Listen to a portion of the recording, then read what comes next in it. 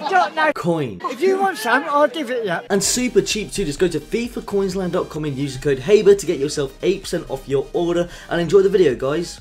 Alright then, lads, and welcome to an informed Sif Fletcher review. This guy isn't second in form, and he's an 80 rated Scottish striker. He got this for scoring 3 goals in the Scotland versus Gibraltar game, which I actually watched, and it was actually a pretty fun game to watch. He's got 85 shooting and 79 physical, pretty good stats.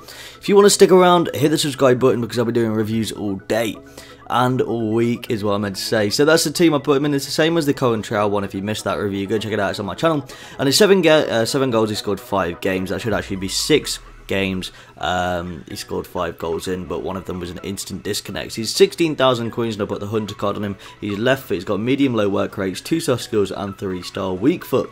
He's an absolutely amazing striker. 84 strength, 81 reactions, 85 jumping, 90 finishing and 93 heading accuracy and 85 shot power. This guy brings his all as soon as he starts on the pitch.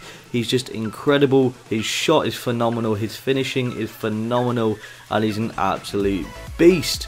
So he's 27 years old and he's 6'1". He's got the poacher and aerial threat specialities and the injury prone traits. And instantly, lads, I just felt he was so good. His finishing is instantly incredible. It's just, he finds the back of the net wherever he is in the box. No matter where he is in the box, he finds the back of the net.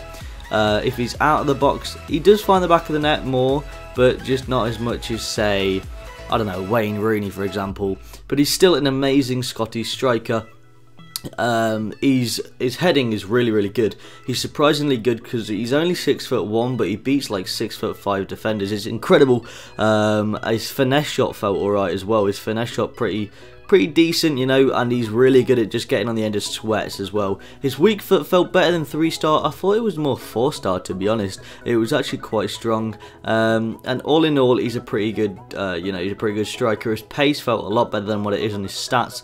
It actually felt pretty good indeed. So I'll give him an 8.8 out of 10. His skills just let him down a lot. His pace isn't phenomenal, but it's alright, and his dribbling isn't phenomenal. But if you guys want to see any reviews, leave a comment down below who you think I should review next. Subscribe if you're new around here, and I'll see you lads later.